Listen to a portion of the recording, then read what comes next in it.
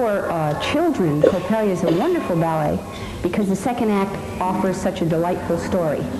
Often called Dr. Coppelius's magic toy shop, the second act offers the lead dancer, Swanilda, and her friends the opportunity to portray youngsters who have entered into some stranger's house to find out what he does for a living. And he's a toy maker. One of the things they find is that the girl who is sitting on a balcony is really a doll, and they thought all along she was another one of their friends. I think the story is very similar to Pinocchio. We're all familiar in this country with Walt Disney and the kind of effect that he's had on young people. And in ballet, I think the most analogous story is that of Dr. Coppelius, or Coppelia.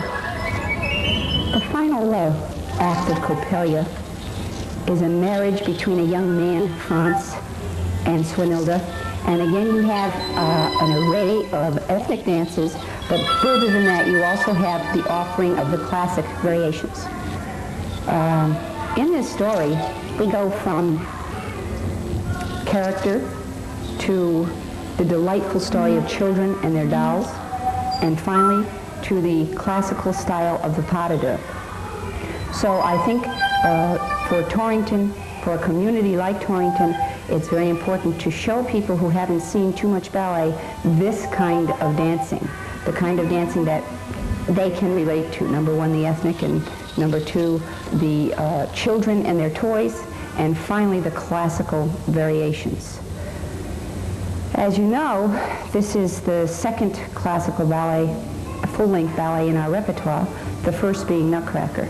And we hope in the future to add other full-length ballets such as Cinderella, Sleeping Beauty, and so on. But this is our second major step along the way.